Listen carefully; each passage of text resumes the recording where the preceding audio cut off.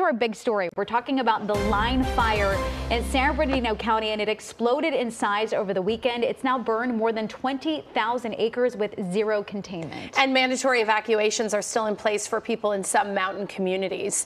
KCAL News reporter Rick Montanez is live in Mentone, where people are keeping a close eye on the fire. Rick, good morning. I'm sure a lot of people not sleeping well last night. Yeah.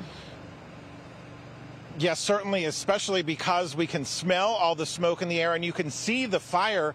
Check out the wall of fire up on the mountainside there. I mean, this is what a lot of people are worried about. What they're seeing is watching this fire move even overnight, growing in size.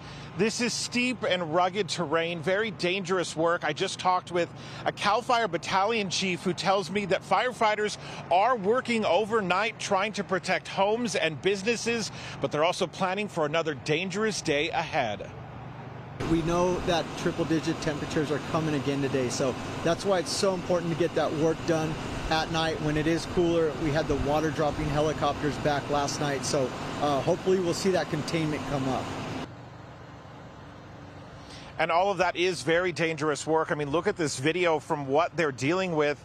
This is video from yesterday where the line fire just continued moving through all of this thick, dry brush. More than 20,000 acres burned.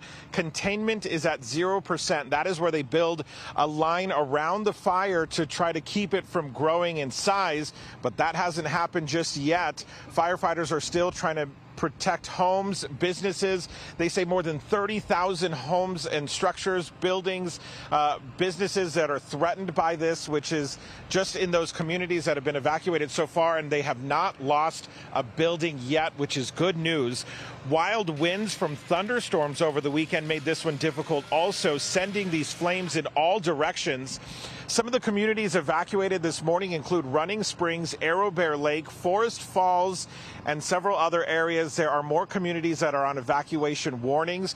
We talked with people over the weekend who were rushing to get out of their homes. Well, it's pretty unsure right now because I have 2 dogs and I really don't want to go down the hill because I have no place to take them. So we have everything packed up on our cars and we're just ready to leave at a moment's notice. So that is something else they're telling people is even if you are in an evacuation warning zone, to start preparing now. Gather what you need. If you think it will take you a while to get out, well, they say start that evacuation process already. I've seen posts online where people are talking about now only having one road in and out of their community, so that's what they're dealing with. Certainly very dangerous conditions, and we're facing another very hot day, which is what firefighters are worried about right now. Reporting live in Mentone, Rick Montanez, KCAL News. Really tough conditions for those firefighters, too. Thanks so much, Rick. Meantime, a wildfire smoke advisory has been extended until 11:59 tonight. And this interactive map shows you the air quality in the neighborhood closest to the fire. The areas in red and purple have the most unhealthy air. That includes Highland, Ontario, and Corona.